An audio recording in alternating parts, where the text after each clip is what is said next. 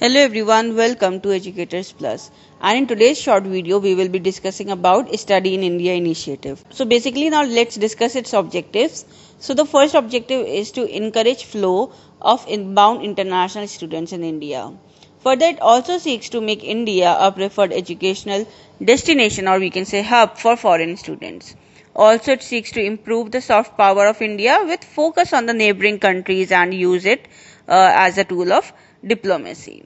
Further, another objective is to increase India's market share of global education exports for less than 1% to 2%, and also improvement in overall quality of higher education.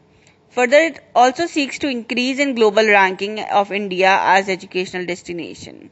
If I talk about its salient features, so interministerial initiative. So basically it is a joint initiative of Ministry of Education, Ministry of External Affairs, Ministry of Home Affairs and the Ministry of Commerce and Industries.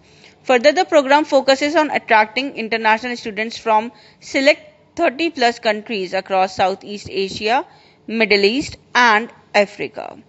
Further, by way of offering seats for the international students at affordable rates, along with fee waivers to meritorious foreign students ranging from 100% to 25%, selection of top 100 partner institutions on the basis of NAAC, that is National Assessment and Accreditation Council, grading and NIRF ranking.